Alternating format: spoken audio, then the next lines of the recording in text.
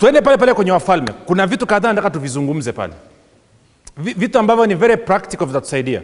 Kumbuka Bwana Yesu amesema jishughulikeni kwanza na nini? Na ufalme wa Mungu, na hayo mengine mtazidishiwa. Tuko sawa? Tena tuanze Wafalme wa kwanza tena, mlango wa 17. Sawa? Naanza mstari wa kwanza tena, tuende taratibu. Yaani nataka tukimaliza hii kitu hapa tu ufahamu wetu umekaa. Tukifanya vitu tufanye vitu tukiwa na uelewa, sio tunabahatisha. Tuko sawa? Anasema basi Elia Mtishibi wa wageni wa Gileadi akamwambia Ahabu, kama Bwana Mungu wa Israeli aishivyo, ambaye nasimama mbele zake, hakutakuwa na umande wala mvua katika siku hizi ila kwa neno langu. Neno la Bwana likamjia kusema, ondoka hapa ugeuke uende upande wa mashariki, ukajifiche karibu na kijito cha Kerithi kinachokabili Jordan. Itakuwa utakunywa maji ya kile kijito, nami nimewaamuru kunguru wakulishe huko. Hebu sema huko. Okay. Anasema basi akaenda akafanya kama alivyosema Bwana, kwa kuwa akaenda akakaa karibu na kijito cha Kerithi kinachokabili Jordan. Kunguru wakamletea mkate na nyama asubuhi na mkate na nyama jioni, akanywa maji ya kile kijito. Ikawa baada ya siku kupita, kile kijito kikakatika kwa sababu mvua haikunyesha katika nchi. 8. Neno la Bwana likamjia kusema, ondoka uende Serepta ulio mji wa Sidoni, ukae huko. Si ndio? Tazama nini? Nimemwagiza mwanamke mjane wa wapi? Wa huko. Afanye nini? Akulishi. Kwa Kiingereza anasema there. Kwa Kiswahili anasema huko. Tuko sawa? Tuko sawa? Ama tuko sawa? Okay, tena kuna mambo kadhaa ya kujifunza hapa. Kumbuka tunazungumza ufalme wa Mungu kwanza. Tumeona ufalme wa Mungu kutenda kazi njema, ikiwa ni pamoja na Yesu aliponya watu wangapi? Wote. Magonjwa mangapi? Yote. Maradhi mangapi? Yote. Udhaifu wa kila aina, na kutoa nini? Pepo. Tuko sawa? Okay. Kuna wengine wanalalamika, mwingine anasema naam, kweli ningefufua watu. Nenda sehemu ziko maiti. Ya uwezo kwa unataka kufufua alafu unakaa mbali na maiti. Kama vile ambavyo uwezo ukaponya wagonjwa kama huendi kuhudumia wagonjwa. Unajua saa nyingine naangaliaga wapendwa wanajilisha upepo. Nishaona pia hata kwenye kambi hapa. Labda wanaangalia video za TB Joshua. Watu wamenyanyuka kwenye wheelchair, watu wamesimama wanapoda. Watu mate anawatoka hapa. Ama wanamwangalia Alfu Lukau. Ama sijui nani. Kitu ambacho wapendwa wanasahau hao unaona wamepona, pia kuna wengine ambao hawakupona. Ndio kitu watu wengi waoni. Na uwezo ukaniambia mimi nilete ushuhuda hapa nisimamishe watu ambao hawakupona, nitakuwa nimelogwa. Na sasa ushuhuda, njooni mjipange wote, wewe nilikuombea kawaje sikupona, na wewe nilikuombea kawaje maumivu yakazidi, na huo sio ushuhuda, hiyo inaingiza kutokuamini, na Mungu alikataza. Mungu anataka uzungumze matendo yake makuu. Sasa saa nyingine wapendwa wanaangalia wale jamaa bwana wakubwa wamewekewa vipande vile ambao mambo yalitokea, lakini hamjaona vile ambao ilikataa. Kwa hiyo wewe unaondoka na dhana kwamba na mimi lazima iklie 100%. Yesu anatakiwa watu wapone, watu wote. Na kwa maana sasa wanaogopa kwenda kuhudumia wagonjwa, wanasema hawaponi. Unajua nikwambie kitu? Mimi nimeshahudumiaga watu waliopooza wanavuka 30.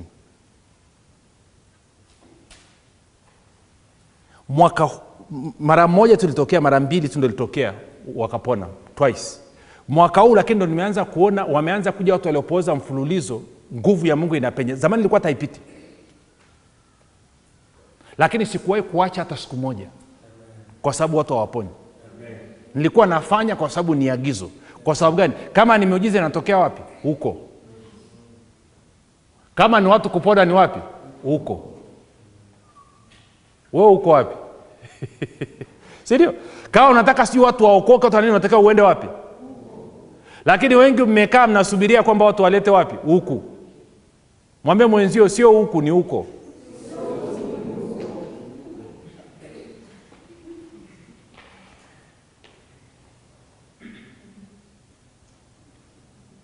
Niwaambie kitu.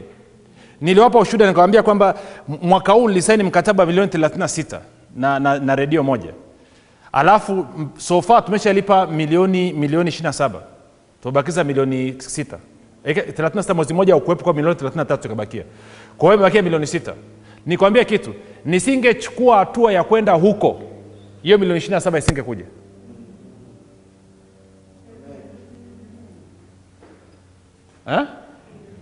Na kuna wengine Mungu amekuwekea wazo uanze kujenga nyumba. Kiwanja unacho, lakini hujathubutu kuanza. Huko umebakia huku.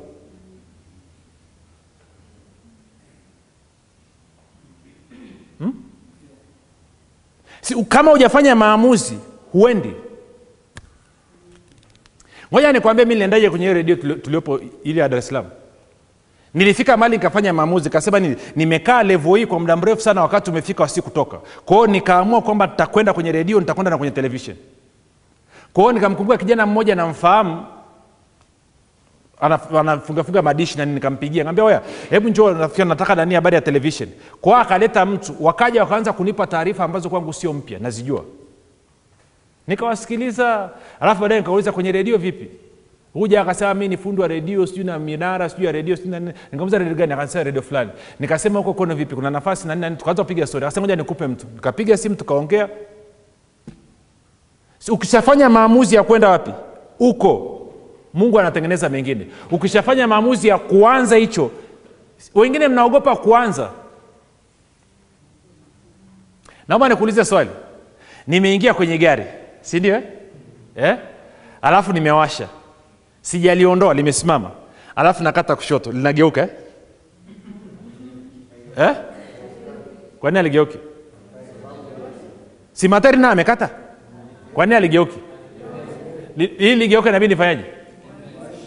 Niendeshe, si ndio? Na Mungu naye hawezi kukuongoza wakati umekaa tu. Unasema, "Mungu niongoze." Si lazima uanze kwenda, ili kama umekosea akurekebisha, akurudishe. Kama umekosea, si wengine hamtaki kutoka, mnasubiria Mungu aiendagi hivyo. Toka. Umekosea, no problem, atakurudisha. Maadamu unatembea atakurudisha. Na kama umekaa tu hivi, utazungusha sana, haiendi popote. Haigeuki hivi wala hivi.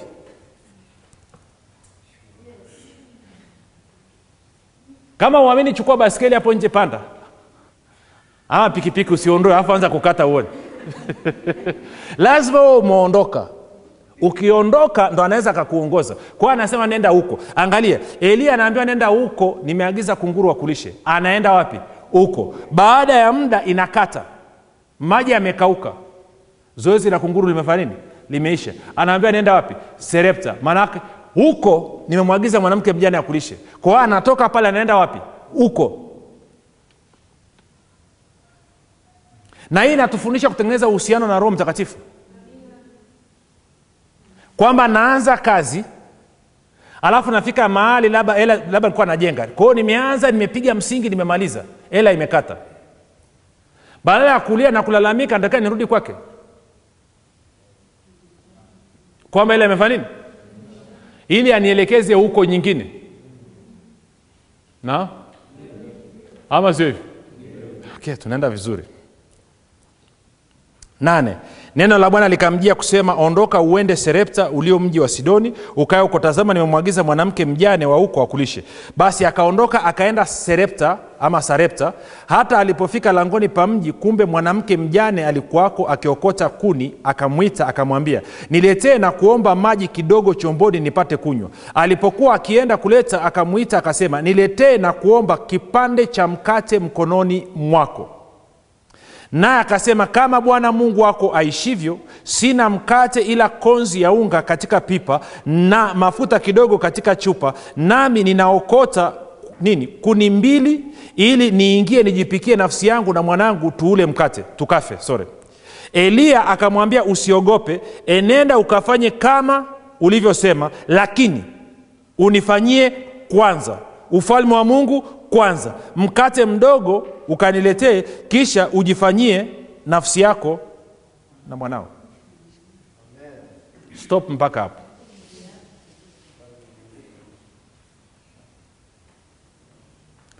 Kwa hiyo unajifunza nini? Ukiwa na hela yako ya mwisho, ukiwa na hela ambayo haitoshi,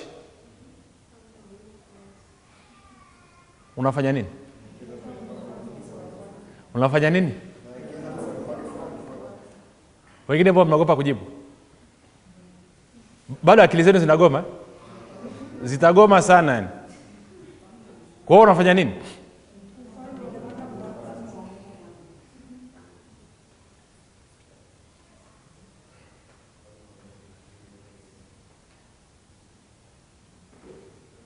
Na?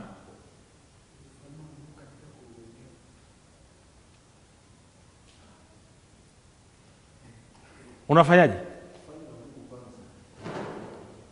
Si huyu anaonekana mpya kanisani. Si ndio ufunuo unaingia yani, si wakongwe. Nasema wewe hujui tu. Ufalme wa Mungu.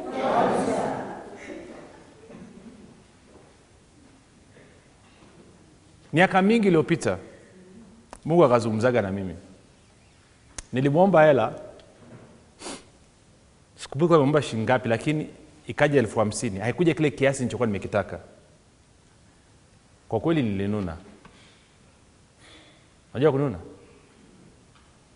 Nikaamua kumwendea fronti Mungu, kumuuliza kulikoni. Jibu alilonipa sijawahi kulisahau tangu siku hiyo.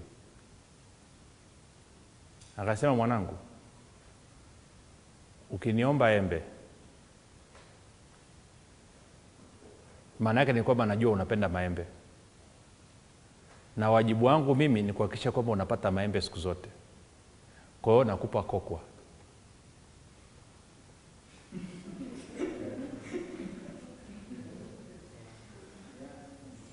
Ili uchukue kokwa ukapande, ya utavumilia kidogo kusubiria, lakini matunda yakianza kuja utakulaga embe tani yako. Kwa hiyo akaniambia 50,000 niliokupa kokwa lako hilo. Unafanyia nini?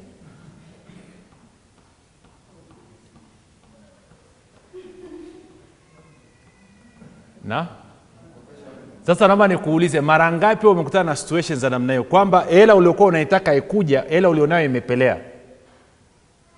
Alafu kaangalia kushoto na kulia, Bwana Yesu sie. Sio jaga lugha yangu bado sijaokoka bado. Alafu kakaa na wara yako ibilisi akwambia kakope. Ukaenda ukakopa na sasa hivi uko kwenye mzozo. Deni linazidi kuwa kubwa, mahali pa kutokea uone.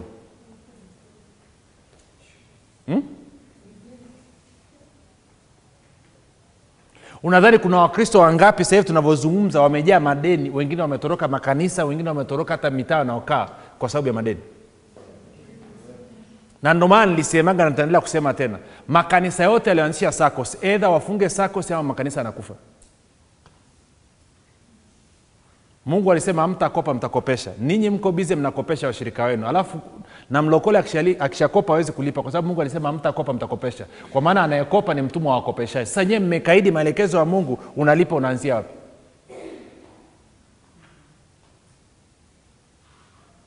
Mnongoneze mwenzio tuambie kama umekopa umeenda kinyume na hekima ya Mungu. Sijui utafanyaje uchomoke kwenye haya madeni.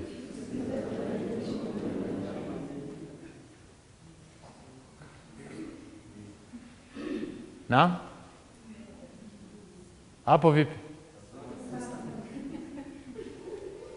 Sinaenda mdogo mdogo ili kitu kifike mahali yake level city yani.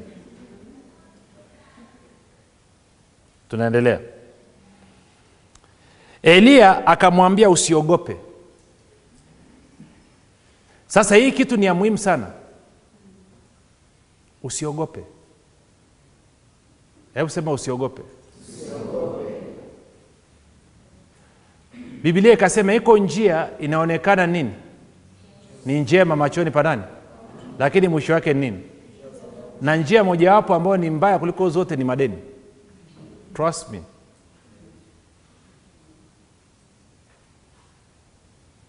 Hasa anawaambia usiogope. Nataka tuchambue hichi kitu kidogo kuhusu kuogopa, alafu tutarudi hapa.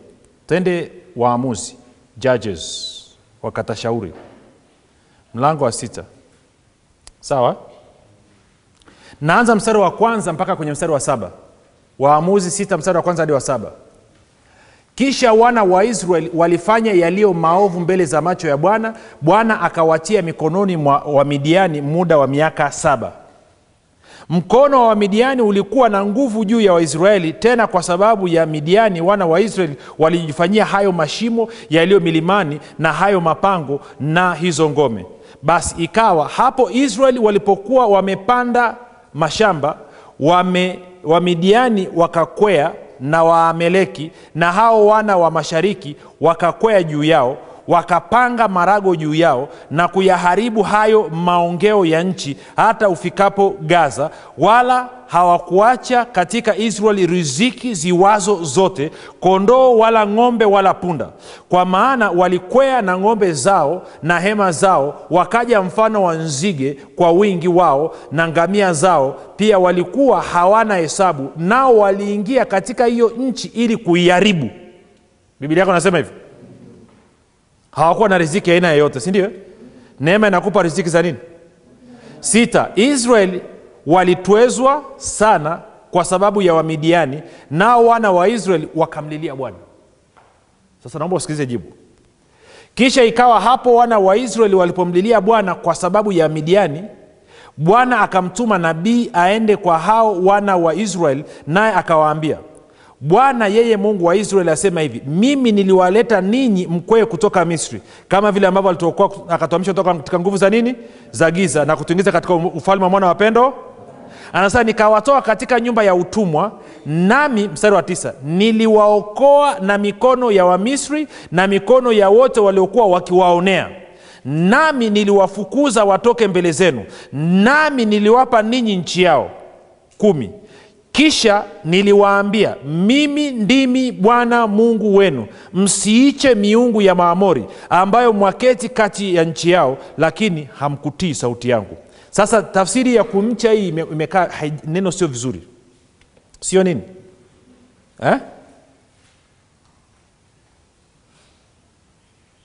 Naomba nisome kwa Biblia ya Kiingereza.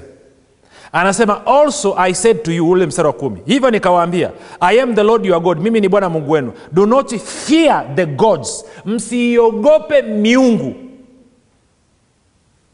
sawa, ya Waamori. Kwa kosa la Israel la kutawaliwa, la kuteswa na Wamidian, kuharibiwa riziki zao, kunyang'anywa riziki za kila namna, ni kwa sababu walikuwa wakiogopa miungu ya Waamori. Na unapoogopa miungu ya ama miungu mingine, maana yake unasema Mungu aliye na wewe hana nguvu, na hiyo ni kejeli kwa Mungu muumba wa mbingu na nchi. Moja, amesema hakuna Mungu mwingine isipokuwa mimi. 2, anasema usiogope kwa sababu mimi niko pamoja na wewe. Alafu wewe unaanza kuiogopa. Kwa hiyo akawatia mikononi mwa Midian. Sawa? Naomba nikuulize swali. Mungu wa dunia hii ni nani?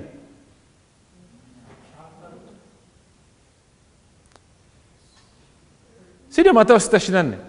Hamwezi kumtumikia Mungu na nini? Na mali. Mali nini? Fedha na dhahabu.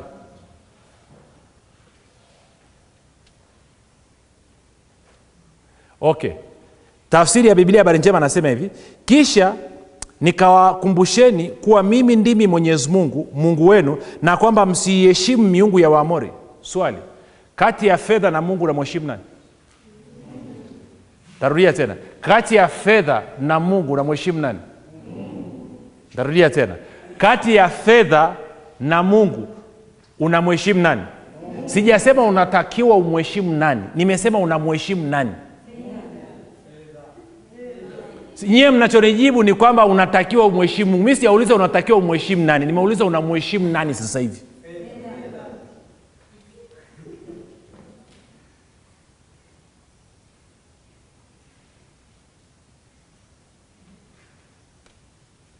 Swali, nyumba unaokaa ndo chaguo lako? Ungependa kukaa kwenye nyumba nzuri zaidi? Kwa nini haujaenda? Jibu basi vizuri. Hauna?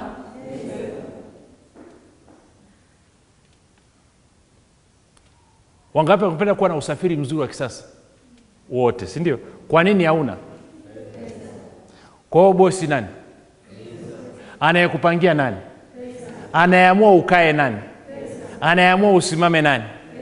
Okay, anayeamua wewe ucheke ama unune nani? Kwa mkweli. Yaani wakisha ningepita hapa nikagawa milioni kwa kila mtu, yaani mngepiga pambio, yaani mngeimba kama malaika, sauti inatoka nyororo, yaani kitu juu yani.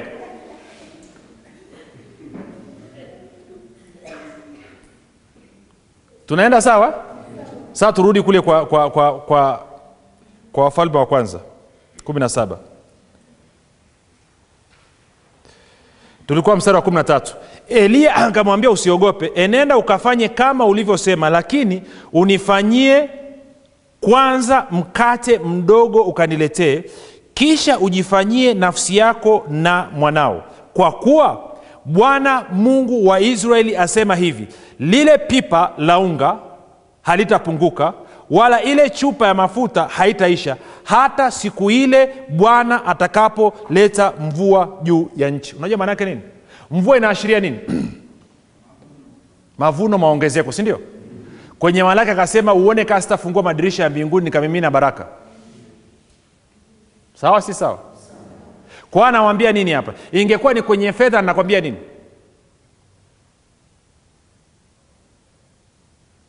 Anasema kipaumbele chako kiwe ufalme wa Mungu kwanza, uone kama sitakutunza mpaka siku ile ambayo utaingia kwenye utele.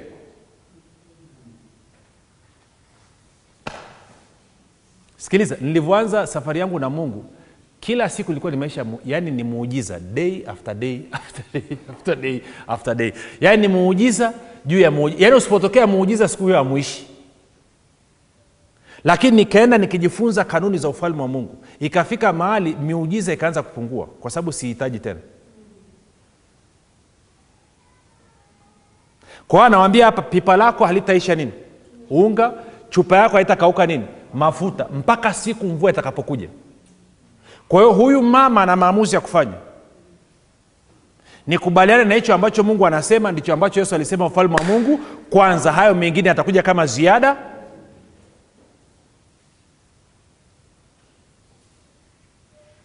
Au nikatae, nipige mlo wangu wa mwisho, niishie hapo.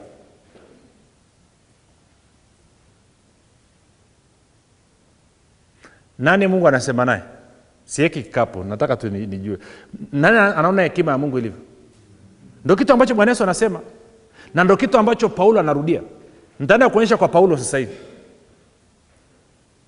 Nataka uanze kupata picha kwa nini Mungu amtume Elia kwa mwanamke mjane maskini mwenye mlo wa mwisho. Kwa nini Mungu asimtume Elia kwa tajiri?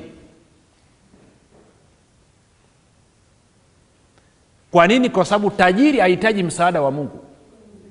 Mwanamke mjane anahitaji msaada wa Mungu. Lakini msaada wa Mungu unakujaje? Ufalme wa Mungu. Kwa nini? Huyu mama anatakiwa ashinde hofu. Kama vile ambavyo mimi na wewe tunatakiwa tushinde hofu.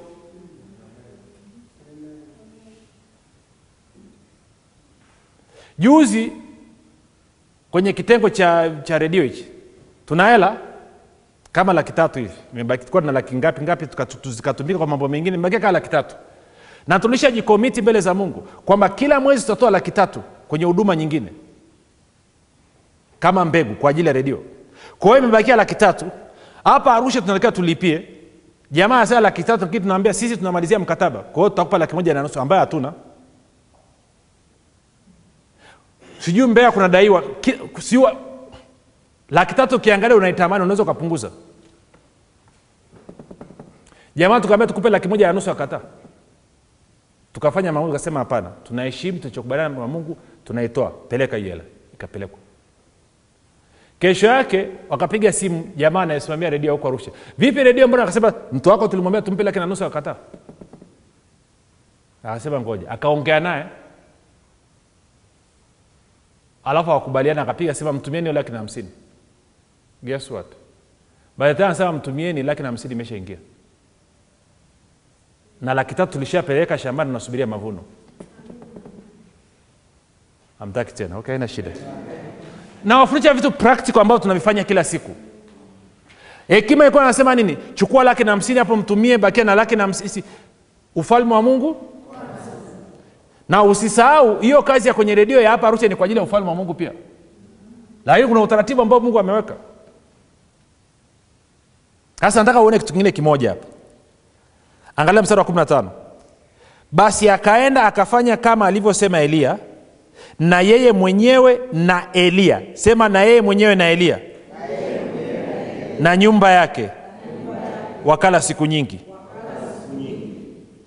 Alafu anaendelea anasema, lile pipa la unga halikupunguka, wala ile chupa ya mafuta haikuisha, sawa sawa na neno la Bwana lilolinena kwa kinywa cha Elia. Swali, vipi? Na hapa tusikilizeni, hapa ndo wengi mnapoangukia pua. Hapa mama akachukua mkate kampa Elia, Elia akamanje, akagonga kitu, ikatengeneza nyingine.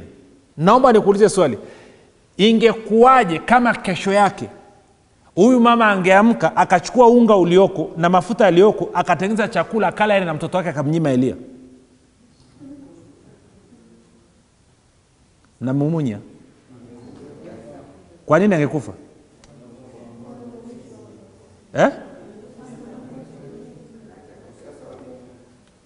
Hapo watu wanamumunya sasa hapo.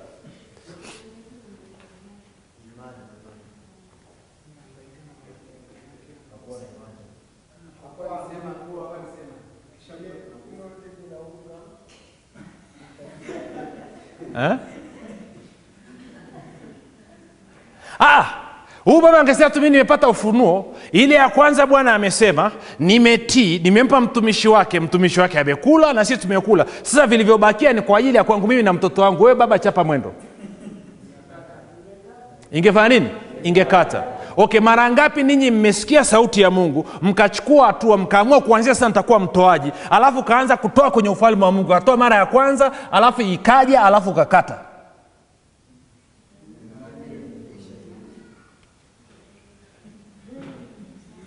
Mnaweza mkanyanyua uso tu mkaniangalia mara ngapi? Na nimeona ya makosa tena na tena na tena na tena, alafu watu hawakomi. Nakumbuka shule ya msingi nikiwa darasa la ngapi? La kwanza. Nikamtukana mwalimu. Niko kadogo hivi. Yaani mwalimu huyo mama alikuwa ananyanyasa watoto. Kama mnyanyasa dada mmoja, nikasimama. Mwalimu anaandika ubaoni, nikamwambia wewe mwalimu. Akageuka. Alikuwa anaitwa Mama Kweka, akageuka. Anaangalia kanjemba kako huko. Nikamwambia wewe mwalimu unaonea watu, nitakuvunja mimi wewe. Akasema akamwita babako. Mzee akasema mmeshindwa kumpa adhabu. Kwa hiyo sikio akanyaka kwenye kiti. Na chapa mbele ya shule nzima. Ikipigwa kiboko wacho, wanasema koma. Alafu unasema nimekoma. Okay, kwa watu wengine hamjakoma, inabidi tuwaeke kwenye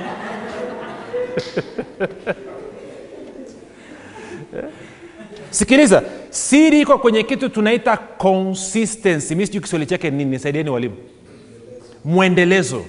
Wengi mnafanya mambo kwa yes, najua kwenye Malaki 3 kusema ni jaribuni muone kama. Mara ya kwanza amekuruhusu kujaribu, baada ya hapo umeshaonja matunda yake, endelea usiache.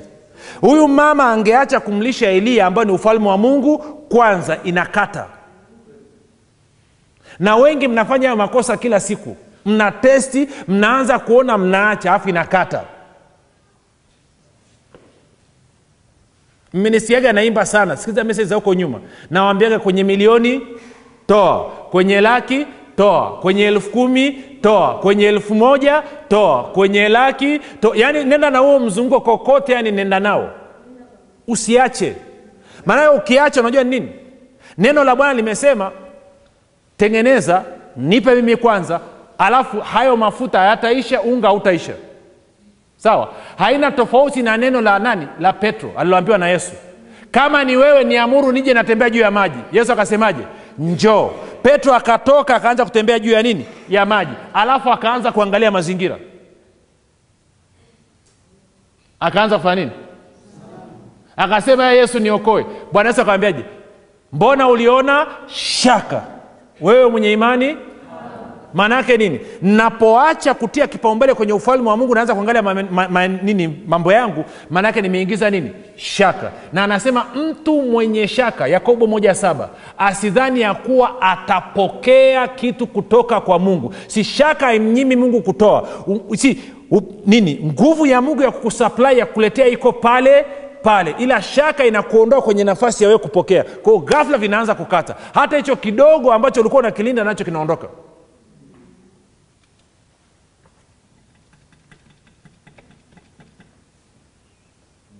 Inakuja kuja. Kama kuna sehemu nataka tuelewane ni hapa.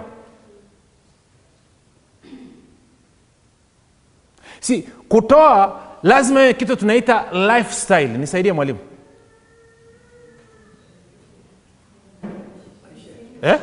Yaani wewe ni maisha yako ya kila siku. Kama vile wakina dada mkiamka asubuhi, Bwana Yesu asifiwe, si unajua tena mna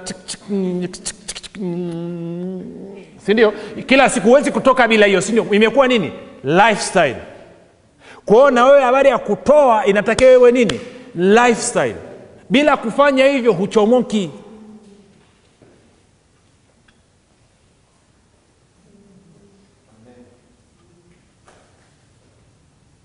Okay, mwambie mwenzio kwenye matoleo. Mwambie kwa msisitizo, mwambie kwenye matoleo. Huwa tumbipu Mungu. Tunapiga. Wengine mnabipu mno. Yaani ukiweza kuiona hiyo unachomoka.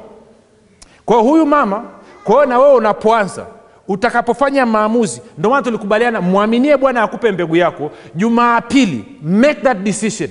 Fanya hayo maamuzi. Jumapili unapotoa ni commitment kwamba Mungu, ufalme wa Mungu kwanza kuanzia leo hii. Na you will be surprised. Okay, ngoja nikupe ushuhuda moja mdogo. Wengi mnamfahamu nani? Wakati naanza kufundisha zia 2000 na ngapi? 2010. 2010 au 11, 10 whichever. Dorcas. Ndio naanza kujuana, naanza kuwafundisha haya mambo haya. Alikuwa na saluni amefunga kwa sababu mambo fulani yalitokea. Kwa hiyo anataka kufungua saluni tena, lakini hela ya kwenda kukodisha frame hana. Na anahangaika ngana na maongo. Siku moja nimemwangalia, Mungu akaniambia, akasema nimempa maelekezo hajatimiza. Kwa hiyo nikamwambia Mungu ananiambia amekwambia uuze ile dryer, alafu hela umtolee. Kwani hujafanya? Akasema ni kweli amezungumza, lakini na kama nakumbuka vizuri dryer ilikuwa inaenda 250 hivi. Anasema ananiambia, lakini kama nianze kumuelewesha, nikamwambia sikiliza, jifunze Mungu anapofanya kazi. Wewe kubali kwamba uko tayari kuuza hiyo dryer na hiyo hela ulete kwenye ufalme wa Mungu. Nenda mbele zake, mwambie uko tayari. Wajuaje kabla hujauza atakuwa amekufungulia milango? Na kwa maana utakutengenezea mlango mwingine. Hiyo 250 ambayo ungepata kwenye dryer unaweza kupata kwa njia nyingine. Tulieleweshana hapo. Baadaye akanielewa. Akaenda akapiga magoti akamwambia Mungu niko tayari. Sikumbuki haikupita wiki. Akaja wifi yake, sijui nani yake. Akamuuliza ile saloni hivi, akasema sijafungua, sijapata. Akamwambia twende, njoo. Akampeleka mahali, frame amemlipia mwaka mzima. Akamwambia chukua hii hapa.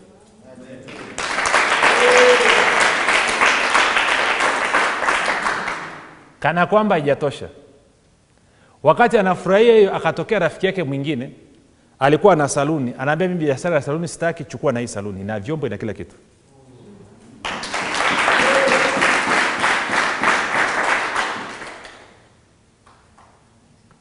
Uamuzi wako ni wa muhimu kweli.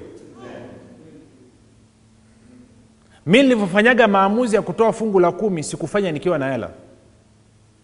Nilifanya sina hata shilingi. Baada ya kuelewa umuhimu wake, nikamuita mke wangu, nikamwambia, tumesimama kwenye korido ya nyumba, nikamwambia kuanzia leo tunatoa fungu la 10. Unaelewa ama hauelewi? Mimi ndo baba mwenye nyumba. Utaelewaga mbele ya safari. Kwa nini Mungu amesema? Kwa mengine utaenda kumuuliza ukutana naye, lakini tunafuata kile ambacho amesema. Itakusaidia. Okay, wewe tangu umeanza kupiga chenga imekusaidiaje? No, be serious, be honest with yourself. Kuwa mkweli na wewe mwenyewe. Tangu umeanza kupiga chenga, hiyo hela uliokula imekusaidia nini? Na saa nyingine Mungu anataka tutoe ni ili tujue kwamba yupo. Utajuaje kama yupo? Wakati tunaenda kwenye Wakorinto, ndio tusome kwenye Mithali.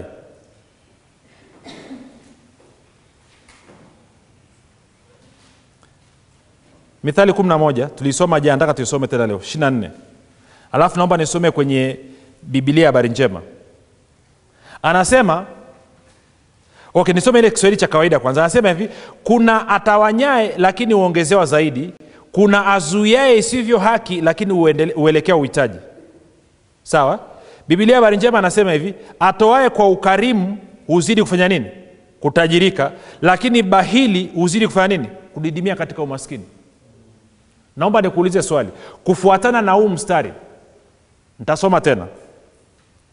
Atoae kwa ukarimu huzidi kutajirika, lakini bahili huzidi kudidimia katika umaskini. Swali, kwa nini Mungu anataka uwe mkarimu? Kwa nini Mungu anataka utoe? Ili uzidi kutajirika. Tunakubaliana? Ama tukubaliane? Okay. Hebu nisaidie kitu kimoja. Unawezaje kutajirika wakati unatoa?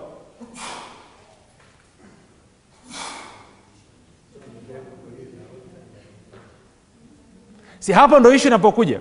Yes, kuna element ya mbegu, lakini kuna issue ya supernatural. Katika hali ya kawaida ukija na milioni hapo, ukanyachia milioni hapo ukatoka, maana yake utaondoka una pungufu ya milioni. Si ndio? Na kwa maana hiyo kama ungekuwa unajenga nyumba, maana yake ni kwamba utakuwa una pungufu kwenye milioni ya kuendelea kukarabati nyumba yako. Na kwa maana hiyo kama una tabia kutoa milioni kila mwezi, alafu mimi sitoi hela yangu yote, tunapokea mshahara sawa sawa, tunapokea yote milioni 2, alafu milioni yako wewe unatoa kila mwezi, milioni yangu 2 mimi sitoi, naenda kujenga nyumba na wewe unajenga nyumba, ramani zinafanana. Kimsingi kabisa inatakiwa nyumba yangu iishe kabla ya kwako. Kwa sababu ya kwako unatoa ovyo kwa huyo unayemuita Mungu. Sawa si sawa? Sasa unajua kinachotokea? Kama umetoa sawa sawa na Biblia inavyosema, you'll be surprised. Sio tu kwamba nyumba ya huyu anayetoa milioni kila mwezi itaisha haraka, lakini itakuwa imepata vifaa ambavyo ni bora zaidi kuliko ya huyu ambaye hatoi. God ni genius. Utashangaa mkandarasi anamemchaji huyu ambaye hatoi shilingi milioni 10 kumaliza nyumba. Mkandarasi wa huyu anasema, sikiliza ndugu, sijui kwa nini wewe nipe milioni 3 tu. Kashaokoa ngapi? 7. Ndio hivyo inavyoenda. Si anataka kuthibitishie kwamba Mungu yupo. Otherwise utajuaje Mungu yupo?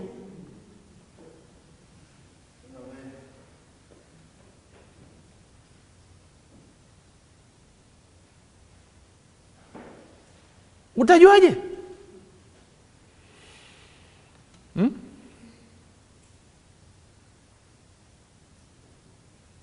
Mimi nimeona Mungu kuna biashara moja alikuwa anafanya huko nyuma.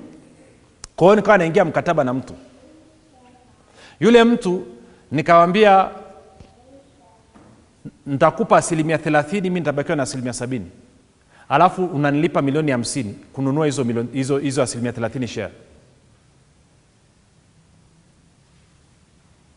Nimerudi nyumbani, nimekaa, nimelala, nimeamka nafanya maombi, Mungu akaniambia ulichomwambia yule mtu sio. Mtafute, mpigie simu mtafute. Mwambie share ni 50 kwa 50 na mwambie akupe milioni 22.5.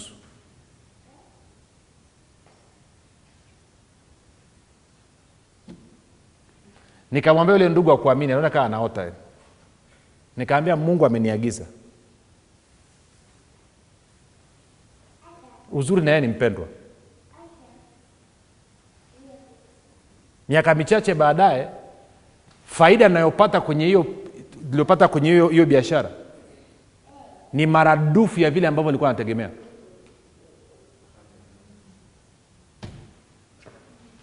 Kuna faida katika kumsikiliza Mungu. Na hatua ya kwanza ya kujifunza kumsikiliza Mungu katika uchumi wako ni kwa kuanza kutoa kipaumbele kwenye ufalme wa Mungu kwanza. Kumbuka, unatoa kama ulivyokusudia, si kwa uchoyo wala kwa kulazimishwa. Unatoa kwa hiari, kwa moyo wa ukunjufu, uliochangamka, uliojaa furaha, kama mtu ambaye anaelewa kwamba kuna faida unaipata, kwamba Mungu anataka uwe mkarimu ili uzidi kutajirika. Lakini anayekuambia usitoe, aka Ibilisi, anataka uzidi kudidimia katika umaskini. Hasa kuna wengine wanatoaga bila kukusudia. Wanatoa tu kwa sababu wanazo hela nyingi. Hawa watu hawapigi hatua. Na wengine wakitoa wanampa Mungu chenchi, aka tip.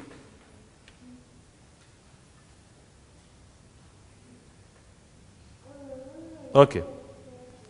Miaka mingi iliyopita nilikuwa na rafiki yangu. Tulipata hela wote nyingi alafu zikakata wote. Kwa hiyo baadaye akawa na kazi, mimi sina kazi. Mimi ndo nimeamua kuja kwa Yesu, nimechapika, jamaa na mshiko kaa umeme. Yuko mikoani huko, mimi niko da. Kwa hiyo nikampigia simu, nikamwambia tunaongea, nikamwambia ndugu yangu nimepigika, yani hebu nione. Enzi hizo nikiwa nazo ilikuwa mimi kumpa milioni 10, milioni 20 kama zawadi, sio issue. Rafiki yangu nampa, naomba chukua. Sitaka nisahau siku hiyo. Katuma ka girlfriend chake, kakanipigia simu. Nimetembea kwenye jua mwendo, maana sina nauli. Nimefika pale, kale ka girlfriend kake kananipa shilingi 10,000.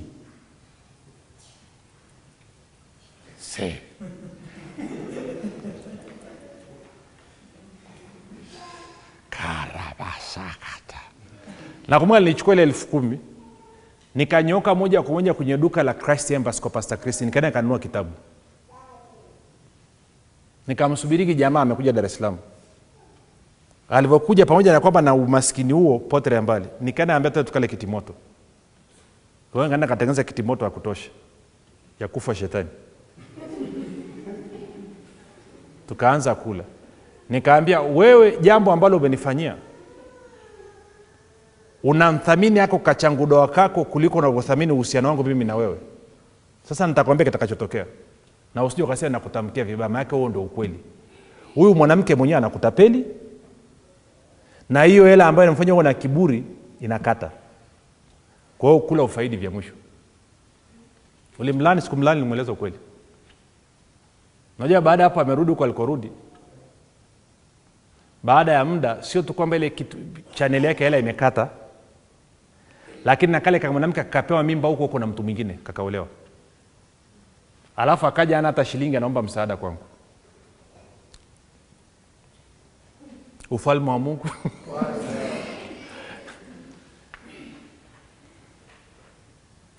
Sasa kama uasi alionifanyia mimi imekuwa mbaya mno, fikiria wewe unayemfanyia Mungu kila siku. Kwa sababu ya mshikaji wako tu Ibilisi, ambaye lengo lake ni kufanya nini? Kukuchuna. Hebu muulize mwenzio, unakubalije kuwa buzi wa Ibilisi? Yaani Ibilisi anakuchuna live bila chenga na unaona poa tu.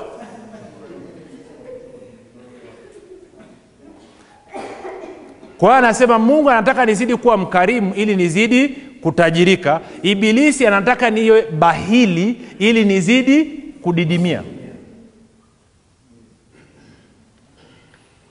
Turudi kwenye Wakorintho wa pili.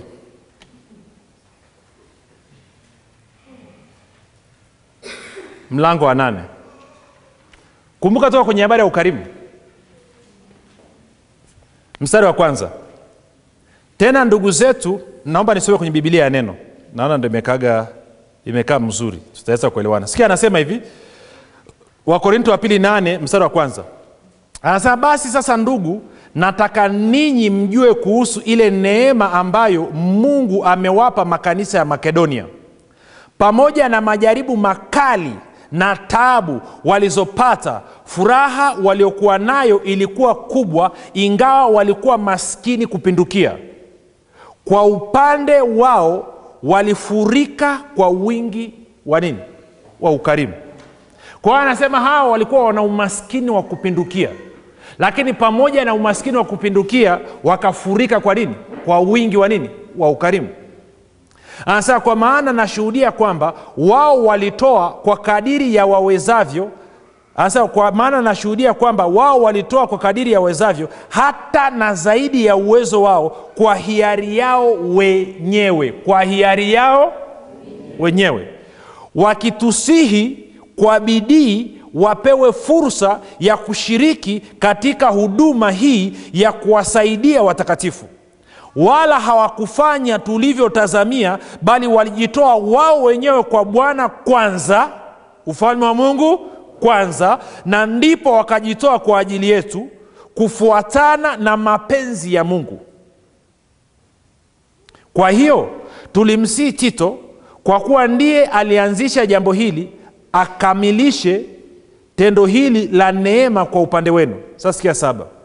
Lakini kama vile mlivyo mbele sana katika yote, katika imani, katika usemi, katika maarifa, katika uaminifu wote na katika upendo wenu kwetu sisi, vivyo hivyo tunataka pia mzidi katika neema hii ya kutoa. Si ndio? Kwa hiyo kumbuka, hawa wa Makedonia ni maskini, wanaonyesha ukarimu katika umaskini wao kwa kujitoa kwa Bwana kwanza, ufalme wa Mungu. Kwa hiyo Paulo anawaandikia wa Korinto, anasema nataka na ninyi mzidi katika neema hii ya kutoa. Tunaenda sawa? Hasa angalia mstari wa 8. Anasema siwaamrishi kwa sababu nataka utoe kwa nini? Kwa hiari. Lakini nataka kujaribu unyoofu wa upendo wenu kwa kuulinganisha na bidii ya wengine. Maana yake nini? Anasema kwamba ninyi wa Korinto tumekuwa tunawahudumia ni kwa sababu watu wa Makedonia waliniwezesha mimi nikaja kuwahudumia ninyi. Kwa hiyo nataka niwe na ninyi mkishiriki katika kuchangia gharama ya Injili. Sawa? 9. Kwa maana mnajua neema ya Bwana wetu Yesu Kristo, kwamba ingawa alikuwa tajiri, kwa ajili yenu alikubali kuwa nini? Maskini, ili kwa umaskini wake ninyi mpate kuwa nini? Matajiri. Kwa hiyo anarudi mule, si ndio? Kwamba Paulo anataka wazidi sana katika neema ya nini? Ya kutoa, ili waongezee katika nini? Utajiri. Hasa angalia mlango wa 9. Story ni ndefu na naokoa muda. Mlango wa 9. Mstari wa 8 ama wa 6. Anasema, nende mstari wa 5. Kwa hiyo niliona ni muhimu niwahimize hawa ndugu watangulie kuja huko kwenu kabla yangu, wafanye mipango ya hayo matoleo ya ukarimu mliokuwa mmeahidi, ili yawe tayari kama matoleo ya hiari, wala si kama ya kutozwa kwa nguvu. Kumbukeni kwamba yeyote apandaye kwa uchache pia atavuna kwa uchache, naye apandaye kwa ukarimu pia atavuna kwa ukarimu. 7. Kila mtu atoe kama anavyokusudia moyoni mwake, si kwa uchoyo au kwa kulazimishwa, kwa maana Mungu humpenda yeye atoaye kwa moyo wa ukunjufu. 8. Naye Mungu aweza kuwapa kila baraka kwa wingi, ili katika mambo yote kila wakati muwe na kila kitu mnachohitaji, ili muweze kushiriki kwa wingi katika kila kazi njema. Swali: kwa nini Paulo anataka hawa watu wazidi katika neema ya kutoa? Ili mstari wa 8 uwe nini? Kweli kwao. Ili wawe na utoshelevu maeneo mangapi? Siku ngapi? Na iwasababishe wazidi katika nini? Kila kazi njema, ama waongezee katika ukarimu nini? Uzidio.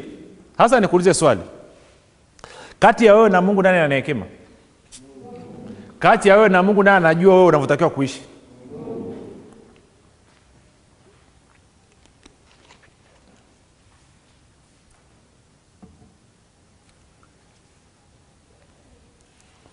Wangapi wanaona kufuatana na neno una uhuru wa kuingia kwenye utele ama ukaendelea na maisha ya kubangaiza? The choice is yours. Kuna wengine mmekaa mnajidanganya hapa. Korabosho ikasakata. Baba naomba hela. Rianda nanda.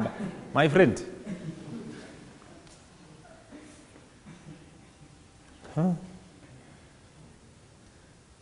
Kama amekuwa mwaminifu, amekupa mkate wa kula. Wa Korinto wa 2:9-10. Anasema anampa mkate yeye uwe chakula kwa yeye anayefanya nini? Anayekula, na anampa mbegu za kupanda kwa yeye apandaye. Swali niliwauliza jana, nani hapa ameshakosa chakula mwaka huu akalala na njaa? Okay, kama Mungu amekuwa mwaminifu kukupa mkate, kwa nini hajakupa mbegu? Kwa sababu wewe sio mpandaji. Siku utakapoamua kuwa mpandaji, sio tu kwamba utapata mkate, utapata na nini? Na ya kupanda.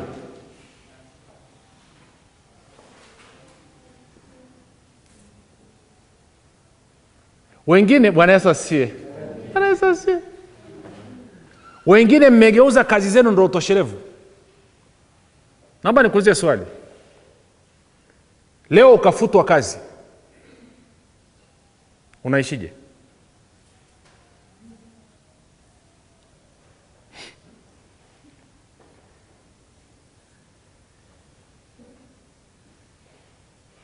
Naomba niulize swali. Chukulia mshahara wako ni shilingi 1,000,000. Si ndio? Na kwenye hiyo 1,000,000 ukao unataka kumtolea Mungu, lakini huwezi kwa sababu haitoshi. Kama ambavyo wengi wenu mna hela lakini hazitoshi. Mahitaji ni mengi kuliko kipato kilichopo. Si ndio? Alafu likatokea la kutokea, ukafukuzwa kazi. Kwa hata hiyo 1,000,000 ulikuwa unategemea nayo haipo. Sawa? Kwa hiyo ukapita mwezi wa kwanza wa mchapiko, shughuli kweli kweli. Alafu nikasikia habari zako. Nikaja nikakufuata kwambia, ndugu vipi? Pole, nasikia umepoteza kazi. Unaambia yani mambo tight. Alafu nakuuliza hivi, nikijitolea kukupa shilingi 500,000 kila mwezi mpaka siku utakapopata kazi, inaweza kukusaidia? Naomba majibu. Inaweza ikasaidia? Na? Inasaidia ama itatosha? Utashukuru kiasi gani? Kwa hiyo 500,000 utaithamini, utaithamini? Sasa swali langu ni hili. Utalalamika hiyo 500,000 ni ndogo? Kwamba utaingia ulalamika, sio sasa 500,000 mtumishi umenipa 500,000 ndio kitu gani? Utalalamika ama utashukuru, na ikiwezekana nikaa vibaya unabusu na miguu? Kwa sababu nimeleta habari njema. Swali ni hili. Inakuaje ghafla 500,000 inatosha wakati 1,000,000 ilikuwa haitoshi?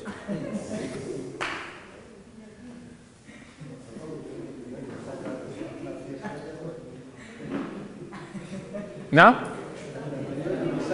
Meshaki. Inakuaje 500,000 ghafla 1,000,000 ilikuwa haitoshi, unanungunika, unalalamika. Sasa hivi umepewa 500,000, umeshukuru mpaka na machozi ya furaha yametoka. Haleluya. Yaani unanena kwa lugha ya siku hiyo, yaani watoto wako wote unawafurahia. How come? 1,000,000 ilikuwa haitoshi, unanungunika. Leo umepewa 500,000, unashukuru inatosha mpaka imepitiliza. Tofauti ni nini?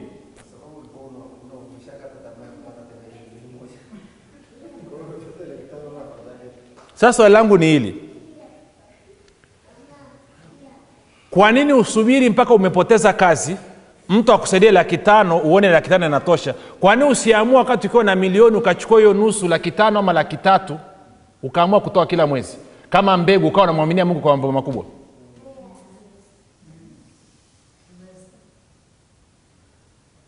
Na? Ni swali tu nauliza la kizushi. Mwalimu, swali la kizushi tunauliza. Kwa nini usubiri mpaka imekata? Unajua binadamu, Bwana Yesu asifiwe. Bwana Yesu asifiwe. Haleluya. Wewe sasa, wengine wapenda tunakuwa kama tunafuta banki.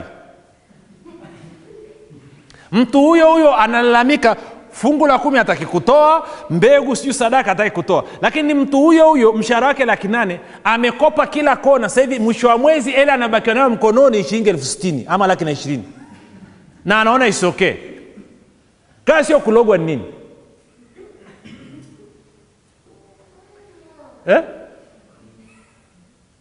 Mbona mna? Na nakwambia ukienda na mchezo huo sasa hivi kwa kazini, ndo wale ambao ukifika ukistaafu hata pension unaanza kuikopea. Mmeona leo East Africa nini community sio kitu gani? Nani anachokizungumza? Kwa nini unasubiri mpaka mazingira yamekubamiza ndo uanze kuthamini kwamba kwa nini usifanye maamuzi mwenyewe?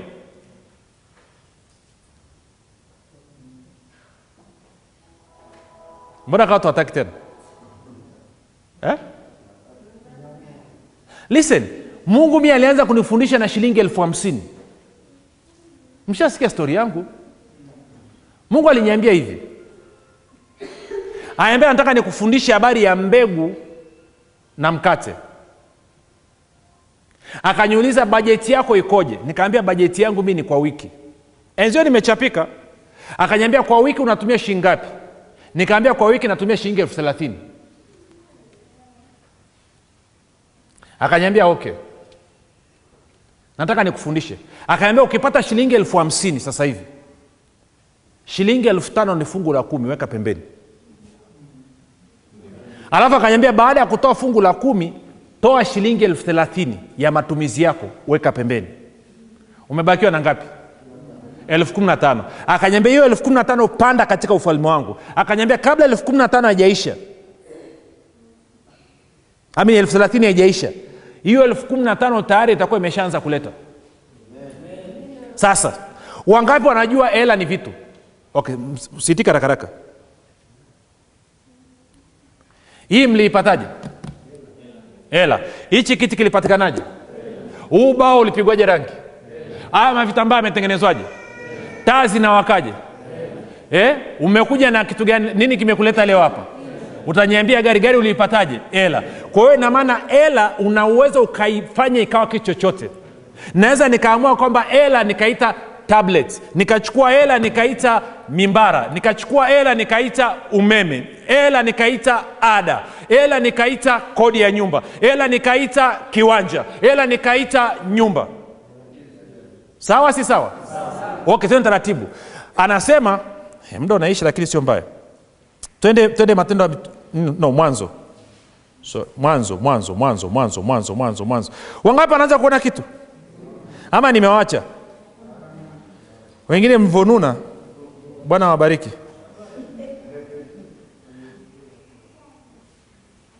Kumbuka tuliona Mungu akawabarikia, akawaambia zaeni mkaongezeke, mkaijaze nchi na kuitiisha, mkatawale kila kitu, si ndio? Mwanzo 1:28. 29 akapewa nini? Mche wenye mbegu. Sawa si sawa? Na matunda yenye nini? Yenye mbegu. Sikia Mwanzo 1:11 mpaka 12. Mungu akasema nchi na itoe majani, mche utoao mbegu, na mti wa matunda uzao matunda kwa jinsi yake, ambao mbegu zake zimo ndani yake juu ya nchi. Ikawa hivyo. Nchi ikatoa majani, mche utoao mbegu kwa jinsi yake, na mti uzao matunda ambao mbegu zake zimo ndani yake kwa jinsi yake. Mungu akaona ya kuwa ni vyema. Tuko sawa? Kwa hiyo nikichukua punje ya mchungwa, mbegu ya mchungwa nikapanda, napata nini? Mchungwa. Tunakubaliana? Na huu mchungwa unatoa nini? Machungwa. Ndani ya machungwa kuna nini? Kuna mbegu ya nini? Okay. Jamaa mmoja akapanda mchungwa akavuna maparachichi. Haiwezekani. Tunakubaliana ama tukubaliane? Kwa hiyo ukitaka mahindi inabidi upande nini? Maharage? Okay. Kama Paulo anatuambia kwenye Wakorintho wa 2:9 kwamba fedha ni mbegu, si ndio? Na hii fedha inaweza kanunua hichi kijamaa, inaweza kanunua mimbara, inaweza kanunua suruali, inaweza kanunua miwani. Maana yake natakiwa nifanye nini? Hela nitachukua mbegu, nitasema hii shilingi 20,000 ni mbegu kwa ajili ya miwani. Kwa hiyo hii mbegu yangu naiita miwani. Ukipanda mahindi unavuna nini? Kwa hiyo ukipanda miwani unavuna nini?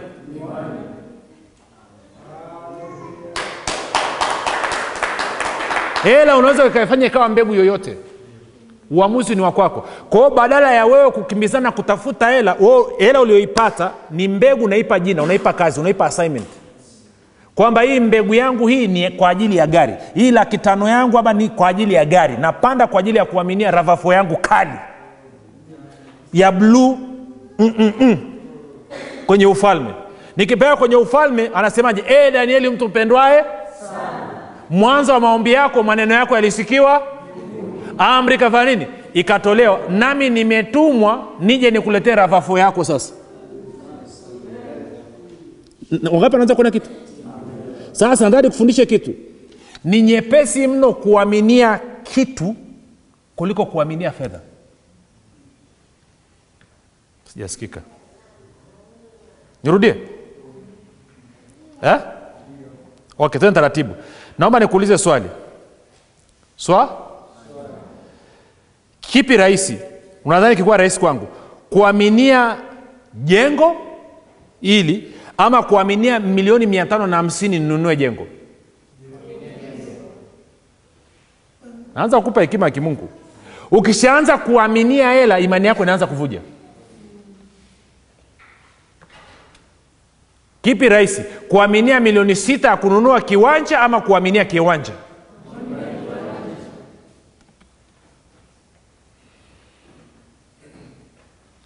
Ufalme wa Mungu kwanza, hayo mahitaji yenu yatakuja kama nini? Ziada. Kwa hiyo ina maana ningekaa chini kila mara ningeanza kuamua. Kwa kama naamua kwamba nataka gari, kitu cha kwanza kinachopita nini? Lazima nitafute mbegu yangu, niite nini? Gari. Nitafute mstari kwenye Biblia ambao unaahidi mimi nitapata gari.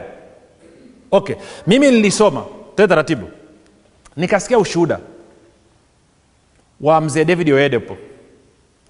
Anasema wakati anatoka Kano anakuja Lagos kuanzisha huduma, akamtuma msaidizi wake.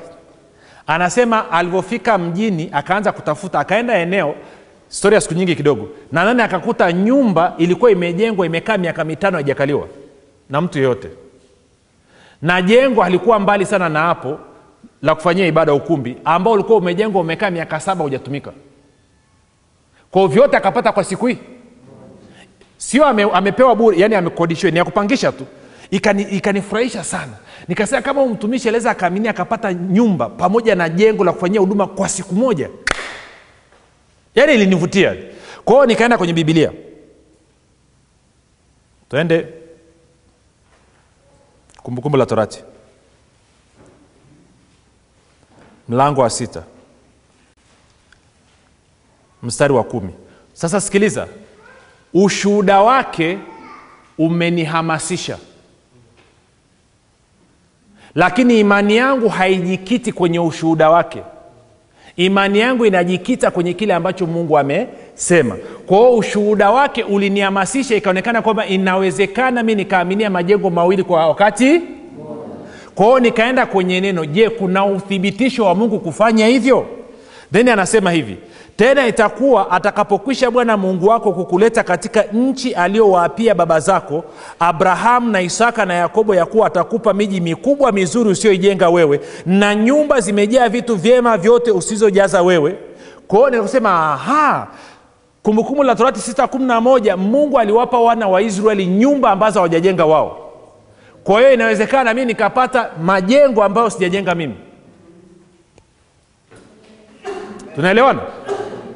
Kwa hiyo nikatafuta kambegu kangu, nikaamua ngasema hiki kitu nitaifanya. Kwa hiyo siku ya siku nimepata shilingi 700,000 pup. Mungu akasema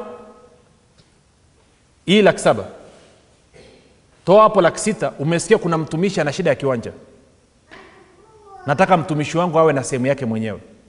Ufalme wa Mungu kwanza. Kwa hiyo 600,000 hii ndio unaitumia kuaminia nini? Kumbukumbu la Torati 6:11, kwamba unapata nyumba 2, nyumba ya kuishi na jengo la kufanyia ibada. Kwa hiyo mbegu yangu iliitwa nini? Majengo, nyumbas, sawa sawa na Kumbukumbu la Torati 6:11.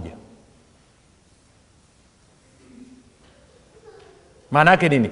Baba, naamini siku ya leo tarehe 20 saa ngapi? Saa 1:03 ninapokea majengo mawili, nyumba ya kuishi na jengo la kufanyia ibada, sawa sawa na Kumbukumbu la Torati 6:11, na kuachilia imani yangu napanda shilingi 600,000 katika ufalme wako. Mbegu hii ikiwa ni majengo ama kwa ajili ya majengo. Na ndio maana unaandika. Wengine mnatoaga tu muandike. Anza kutafuta daftari leo hii unaandika. Baada hapo unajua nilivyoiachilia tu kadam, malaika wameingia kazini. Wengine mmesomaga miaka nenda rudi, baraka ya Bwana utajirisha wala ichanganyi huzuni nayo. Oh haleluya, baraka ya Bwana utajirisha wala. Na kuuliza swali, umewahi kuachilia imani kwenye huo mstari? Hamjawahi, mnapiga ngonjera tu. Mimi nikachukua mbegu yangu nono, nikasema Baba, baraka ya Bwana huleta utajiri wala haileti wala utajiri hujui kupitia kazi ngumu. Mithali 10:22. Kwa mbegu yangu ile naamini napokea utajiri unaoletwa na baraka ya Bwana. Naachilia imani yangu kwa kutoa mbegu kiasi hichi. Najua tarehe, najua mahali, najua nasaha. Kwa hiyo sasa hivi nikilala, nikiamka, baraka ya Bwana inapiga mzigo kama haina akili nzuri vile. Si kwa sababu nimeingiza kazini. Wewe umekaa tu unakiri hapa, baraka ya Bwana utajirisha wala ichanganyi na huzuni nayo. Korosho. Hata ikiwa ni korosho. Umeachilia imani yako? Naeleweka kama sieleweki? Inakuja ama haikuje? Kwa hiyo ghafla ufalme wa Mungu ndio unaanza kuniletea vitu na wala sio hela. Hela ni mbegu. Wewe uliajiriwa pale, hawawezi kukutajirisha, hawawezi kukupa hela ya kutosha. Mshahara wako ni sehemu ambayo umepewa na Mungu upate mbegu ya kupanda katika ufalme wa Mungu, ili ufalme wa Mungu ushughulike na mahitaji yako. Ukibaba niangalia hivyo, walimu mlioko hapa, mshahara wenu unaweza kuwatosha mkajenga gorofa nyie? Lini? Ina maana wewe utaki gorofa? Sasa utafanyaje? Unaendelea kupiga umanamba? Ama ile wewe umeenda kuwabariki kwa kufanya kazi, wanachokupa pale unatoa mbegu yako kila mara, kila mwezi unahakisha una assignment. Kiasi hichi hapa ni kwa ajili ya kiwanja, kiasi hichi hapa sio kwa ajili ya kitu gani. Si ama sieleweki?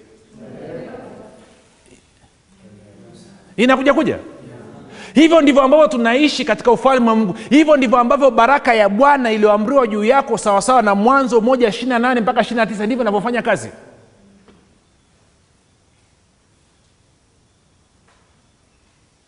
Una wakulima hapa, unataka kupanua shamba, unataka kuongeza labda eka 5 ya kitu fulani.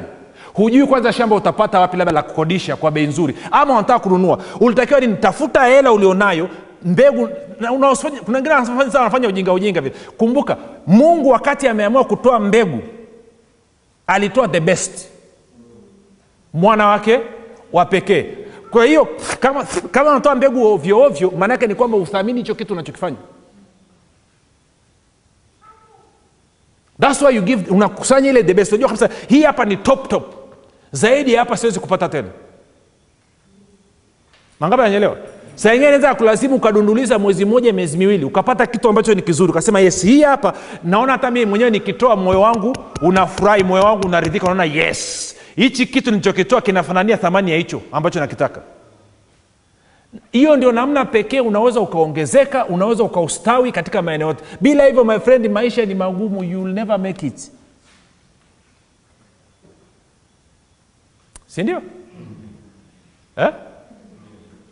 Kumbuka yule mama alivyoanza, hakumlisha Elia siku moja, alimlisha mara ngapi?